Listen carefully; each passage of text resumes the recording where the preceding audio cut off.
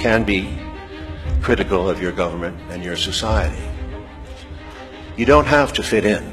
It's fashionable now to take shots at Republicans and Trump and all that, and avoid the Obamas and Clintons. But remember this, in the 13 wars we've started over the last 30 years, and the $14 trillion we've spent, and the hundreds of thousands of lives that have perished from this earth, remember that it wasn't one leader, but a system, both Republican and Democrat.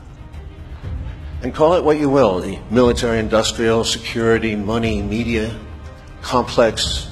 It's a system that has been perpetuated under the guise that these are just wars, justifiable in the name of our flag that flies so proudly over our lives.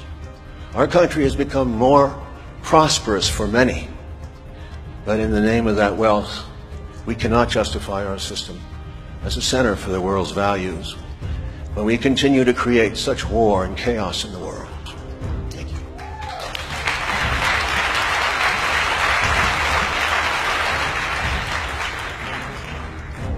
No need to go through the victims, but we know we've intervened in more than 100 countries with invasions, regime change, economic chaos, or hybrid war, soft power, whatever you want to call it. It's war of some kind.